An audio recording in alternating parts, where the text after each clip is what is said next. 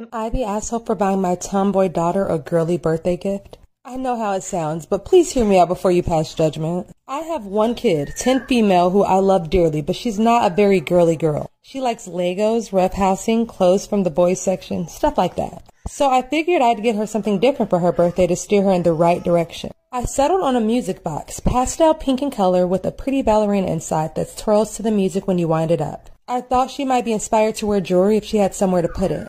I wrapped it up in a box topped with a big bow. You know, the works. My daughter cried a little when she opened the present, which was to be expected. She was really hoping for some new games, but I knew this was the right choice for her. She begged for me to return it, complaining of, and I quote, a horrible feeling like my soul is being sucked out of me every time I twist the key to play the song, make the ballerina dance, you know, fun girly stuff. I ignored her dramatics and played the tune for her each night.